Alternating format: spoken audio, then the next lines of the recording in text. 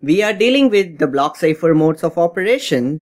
In the last presentation, we have seen about the electronic codebook mode of operation. In this presentation, we will work on the cipher block chaining, simply called as CBC. Let's visit the outcomes first. Upon the completion of this session, the learner will be able to outcome number 1. Recall the security deficiencies of ECB. Outcome number 2, we will understand the operation of CBC. And outcome number 3, we will understand the pros and cons of CBC. We know basically there are 5 modes of operations in block cipher.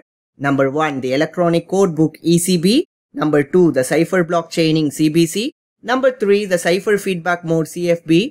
Number 4, the output feedback mode OFB. And number 5, the counter mode. We are now focusing on the second mode of operation, the cipher block chaining. Let's see the theoretical aspects of CBC. So CBC stands for cipher block chaining. In the previous technique, that is in the electronic code book, we know that same plaintext block results in the same ciphertext block. I mean the plaintext in block 1 and plaintext in block n are one and the same. Then obviously their ciphertext will also be one and the same. So it obviously gives some clue for the attacker. So it's clear that ECB produces same ciphertext for the same plaintext blocks. But here in CBC, for the same plaintext block, we will be getting different ciphertext block. How is that possible? Are we going to change the key? No, we are not gonna change the key. The same key is used for the entire encryption process even in CBC. Then how it is actually happening? Different ciphertexts are generated because we are introducing a concept called chaining. So we are going to link the blocks. So when we bring in chaining, obviously we will be having dependent blocks. In the previous technique, which is ECB, we had independent blocks, whereas here we will be having dependent blocks. Since the blocks are dependent, these repeating patterns of bits are not exposed. So this CBC can be used for general purpose block-oriented transmissions. See, nowadays this CBC is rarely used, but once upon a time the CBC was widely used. You know why it is not widely used nowadays? Because it is having some security issues. Anyway, we will see about that in the pros and cons section. Before seeing the operation of CBC, let's quickly see the operation of ECB. In ECB, we can see here all the blocks are independent blocks. So there is no relationship between any block. Whereas in CBC, we are going to have dependent blocks. So if you see here, we are bringing in the concept of chaining. So where you can see that the blocks are chained. Can you see here? The blocks are chained. I will just explain the process here. In ECB, that is in the electronic codebook, the plaintext is actually given to the encryption function or the encryption algorithm by giving the key as well. Then it will produce the ciphertext. Now other block will be given to the encryption function and the key is provided. It gives the other ciphertext. But here in CBC, what we are going to do is the ciphertext of the previous block is acting as the input for generating the next ciphertext. For generating C2, we need C1, which is acting as an input here. Can you see here? Before giving it to the encryption algorithm, the current block plaintext is actually XORed with the previous block ciphertext. So whatever the bits we get, those bits is XORed with the plaintext bits, and whatever we get, that result is given to the encryption function by providing the key and the ciphertext is generated. So for generating C3, C2 will be acting as an input here. So P3 is XORed with C2. Then it is given to the encryption algorithm with key, then C3 is generated. From this, it's clear that for generating the ciphertext of the current block, we need the ciphertext of the previous block. The ciphertext of the previous block is not directly given to the encryption algorithm. Rather, the ciphertext of the previous block is XORed with the current plaintext block. From this, it's clear that for generating the ciphertext of the current block, we need the previous block's ciphertext.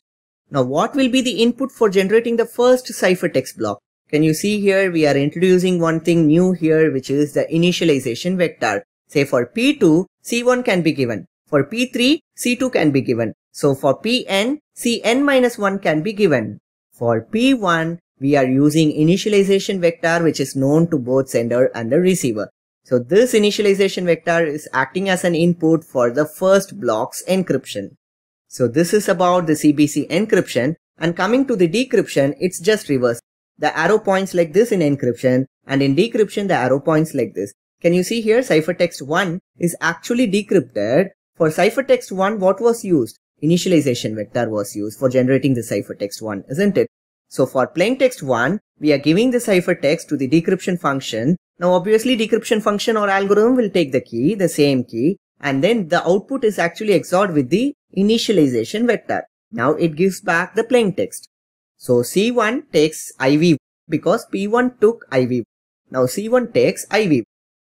Now to generate the plaintext 2, what we need? Ciphertext 2 is given as the input and ciphertext 1 is actually acting as an input here. Can you see here? So this is exactly cipher block chaining. So if you see here, the ciphertext 1 is acting as an input for generating ciphertext 2. At the same time, the ciphertext 1 is actually acting as an input for generating the plaintext back. So this is exactly called the cipher block chaining operation. In all the case, the key is same. Why? Because this is a symmetric block cipher. When it is symmetric, obviously the same key is used for both encryption and decryption. We are done with understanding the cipher block chaining. Let's now analyze the pros and cons. The advantage of having this is that this mode is an appropriate mode for encrypting messages of length greater than B bits. This is obvious. If you have a lengthy message, you can break it into multiple blocks and you can go for CBC mode of operation. And not only that, since the CBC is designed in such a way that it uses an initialization vector as well, and the operation of CBC is not only providing confidentiality, but it also provides authentication, because the initialization vector is known both to sender and the receiver.